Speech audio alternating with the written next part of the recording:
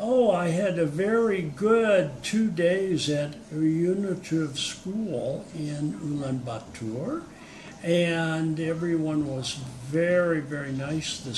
The students did a very good job. They learned many, many things, and I taught them in English, and they understood, and they followed the directions and made a number of things. I really enjoyed my time here.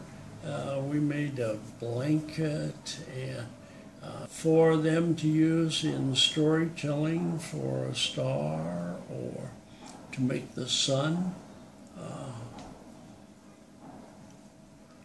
and things they can use for working with each other, teaching each other, working together, sharing. So thank you for letting me come to the school. I had a great time.